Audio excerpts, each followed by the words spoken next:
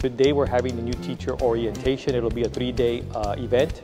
We're going to allow teachers to be given information on the handbook, employee expectations. So we welcome our new teachers for the school year 24-25. We're really excited and eager to bring them on board. They'll be given safety and crisis management training, sensitivity training. They will also be given the T-TEST orientation, which is the Texas Teacher Evaluation Support System. That is the evaluation tool for teachers. In addition, they're also going to be able to meet all our support staff from central office, which will come in and of course meet them and greet them, and also break out into sessions, into breakout rooms with the content area deans, so they can get further information to their specific context. This is very important because it provides a good basis for their starting point.